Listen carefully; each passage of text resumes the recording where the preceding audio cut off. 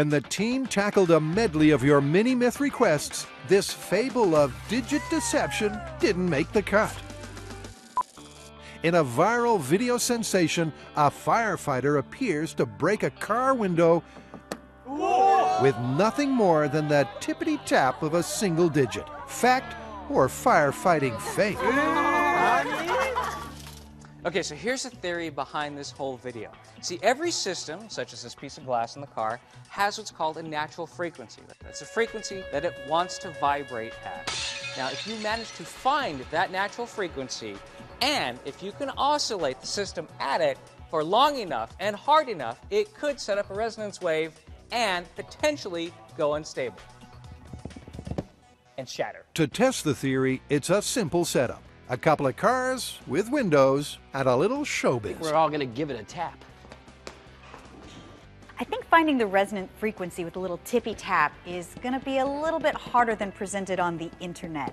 I think there might be a little trick there. He sure made that look a lot easier in the video.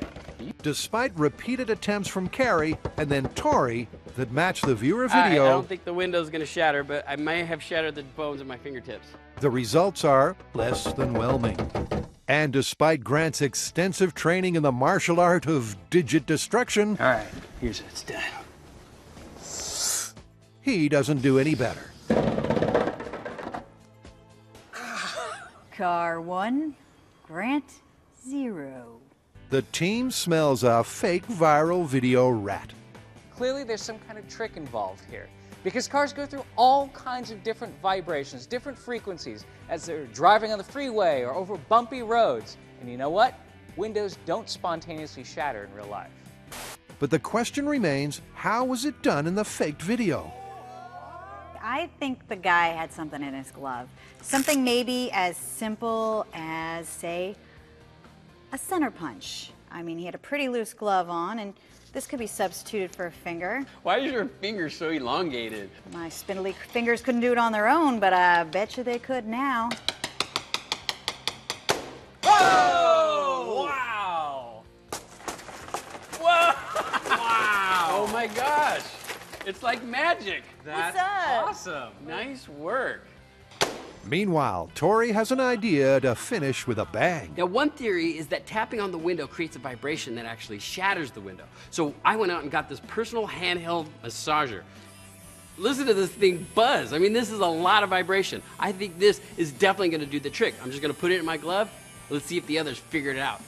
All right, ready for my technique. All right, let's... Wait, what is that? It's my phone. It's on vibrate.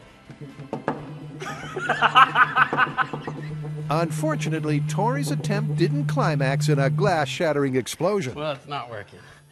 What? I went and got a personal massager, and well, I thought maybe the vibration would cause it to break. But I'm gonna go put this in storage for you. okay, I'm gonna have one more technique. All right. For his second attempt, Tori, ever the master of deception, has something up his sleeve. You guys ready? Uh-huh. It worked. Nice try, but you fooled no one. So, what's the wrap? Well, as far as the resonant frequency part of the myth goes, I think it's busted. But with a little trickery, you can break a window.